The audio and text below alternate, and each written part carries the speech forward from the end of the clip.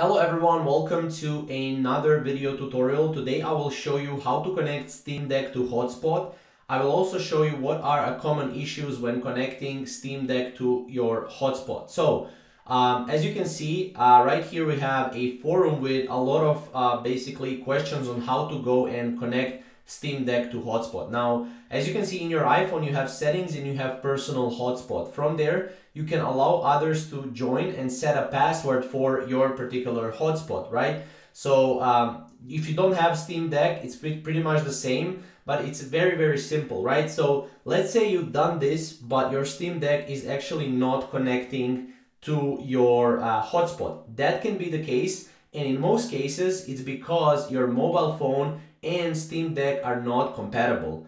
Now, believe it or not, this is the case. As you can see right here, I Googled this for a long time and I tried to find with a solution, but as you can see right here, this is basically everything you need to know. I tried Buddy's hotspot with same carrier as mine and his S21 and worked fine. But my OnePlus 8 don't connect to Steam servers, so I narrowed it down that it is a phone model issue. Even though I use my hotspot off of his phone with Switch and laptop and have no problem.